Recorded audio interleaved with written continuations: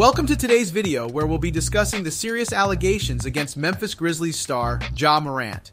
TMZ first reported the incident, but the Washington Post has now shared new details that shed light on what really happened during the alleged assault of a minor during a pickup basketball game at Morant's home last summer.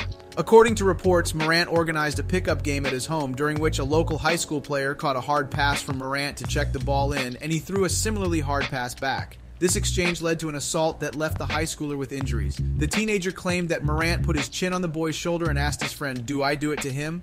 His friend replied, "Yeah, do it." Morant then punched the boy in his jaw, and without warning, the friend struck him on the other side. The teenager claimed that Morant struck him 12 to 13 times, and the friend hit him 4 or 5 times. He was left with a large knot on the side of his head, according to a police report.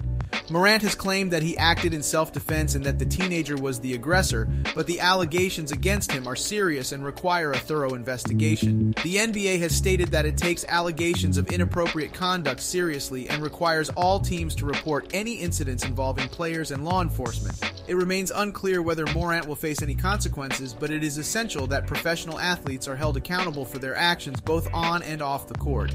While the situation is still unfolding, it raises important questions about the conduct of professional athletes and their responsibility to act with integrity and respect. As fans of the game, we must hold our favorite players to a high standard and demand accountability when necessary. Please subscribe and hit the notification bell for updates on this developing story.